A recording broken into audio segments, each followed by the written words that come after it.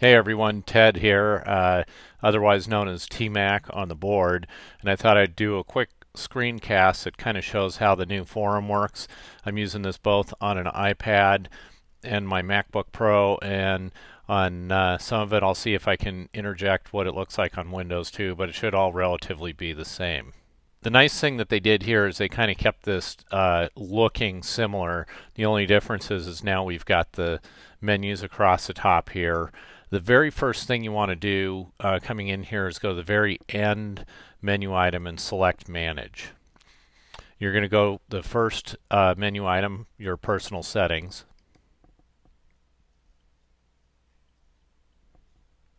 Once you get into your personal settings, you're going to have several options. And in these options, you can keep your online status private. So if you check this, no one will know if you're online or not. You can not display your birthday. The only thing they would display is your month and your birthday, but not the year.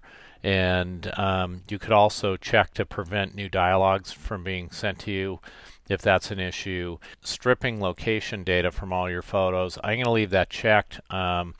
If you're taking pictures off an iPhone or a Droid or a BlackBerry, a lot of times those cameras now are interjecting the GPS location data of those pictures, and I'm not sure if I want that metadata embedded in my photos to go up onto the forum, so I'm going to leave that unchecked.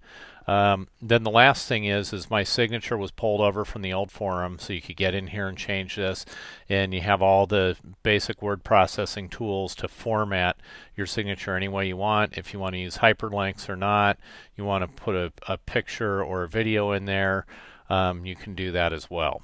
Okay, so once you get into your update profile section, your email address is going to show. I changed this email to a fake email because I'm using a private one here. I didn't want people to see. And you just click on this little tab to change your email. I'll change it back before I exit out of here. You can also change your password, the same thing, by clicking here. Your display name that you've been using will show up here. Your gender, your birth date. Remember, the year doesn't show to anyone else. And then you put your postal zip code and put your displayed location. If you want to put down to the city where you live, that's your choice, or general location and your country. I think the bigger issue with your profile is that the old avatar photos that are coming over from the old forum are about 1/2 to 1/3 this size. So they're very small. You can put in a much larger photo that will get shrunk down to about this size, and if you edit and crop, then you can have your mugshot fill up the whole screen like this. Then your other profile information, you can put what you want to show up here. Your mailing address. This is my work address. It's all over the internet already, so I'm not worried if other people see it. I'm not going to put my phone numbers in here. That's not a big deal. At this point, I don't know if anyone really needs to call me from the forum without emailing me first. And then if you want to put your display email, I haven't figured out if this shows outside of the members, and the only reason why I worry about that is if it does show to the general public without being a member issue, someone being logged in, that's where you can pick up the spam bots pulling your email. So until I understand how that works, I'm not going to put a display email. And then you can put your website, if you have a website, down here. So if you want to send people to a website that's related to you. There's a section where you can put your interests and a biography, and it's got all the typical word processing formatting capabilities that you can use for either of these.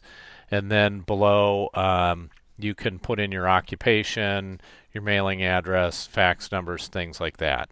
Then once you click the update profile, bingo, you're updated, ready to go. But going back, remember, try to get this picture upgraded, because one of the big things about these social platforms is that all the studies done across the internet is any content that has photos gets a lot more activity, gets viewed a lot more, we're a self-help group in the sense that we're always posting up questions or information to help others with their train layouts, and or tips on how to repair things. So if you're going to ask a question to get a repair item done, or how to fix something, or learn how to do something, you're going to have a higher click-through rate on your posts if you have a picture in your profile or your avatar set. So that is your profile. So the next thing you want to do is go to your notifications, and you're going to come in here and have a lot of options on. You could suspend all your email notifications so you don't get any. You could leave that open and then customize what you want. So if someone puts a new clip on the site, it would send you an email if you check that box. If a new calendar event's put on the site, you could check that box and you'll get an email as soon as that happens. If content you're watching has activity, you'll get an email if you check that box. If a new dialogue posts, you're going to get an instant email if you check that box. Update events that I've indicated I'm attending, you could get an alert when you're on the forum, plus an email. You could upcoming chat events, you could get an alert while you're on that people wanted to do a chat group. Or if someone wanted to tag one of your photos, add tags to it, which is another topic we can discuss later. You could check that box. These three items at the end are things that don't bother me, but I was getting way too much email, like a lot of you, earlier on, so I unchecked these boxes and got control of the flood of email coming in. Also, down at the bottom, you could be notified about any new content across all forums, but again, every time a new post gets put up, or a new topic in each subforum, you'd get an email, which for a board this busy is going to be quite a bit of email. Then the last part is your alerts, and because I don't have any alerts set at this point, they're not going to show up on this page. So this is the manage function. We've been through all four of these items, and you should be ready to go and handle that. And then what I think I'm going to do is create a couple more videos so that keep these short on navigating through the forums and posting video and pictures. Thanks for watching.